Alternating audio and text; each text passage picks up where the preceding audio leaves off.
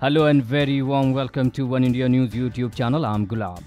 After a magnificent victory over Bangladesh in a warm-up match, India is all set for ICC Champions Trophy 2017. But stories of a rift between captain Virat Kohli and head coach Anil Kumble have upset the Indian camp, sources said, though there has been no official denial about the so-called differences between the two. But team members, according to sources, are miffed that such stories are appearing when they are about to kick off a very important 50-over event on June 4, the day of India versus Pakistan clash at Birmingham. Virat and Anil are behaving very normally, like any captain and captain. There is not a trace of ill feeling, said a source.